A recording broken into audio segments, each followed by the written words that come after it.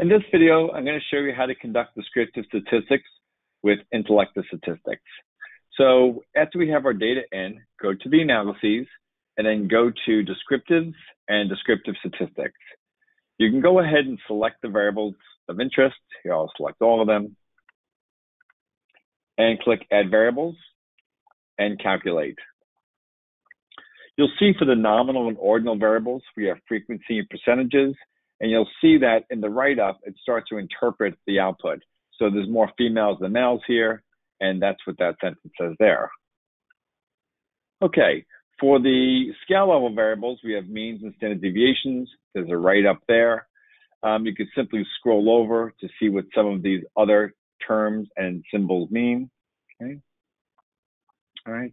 And I also want to highlight under the raw output view, it has the same information as in the formal write-up, but it does add several things like mode and median and quantiles.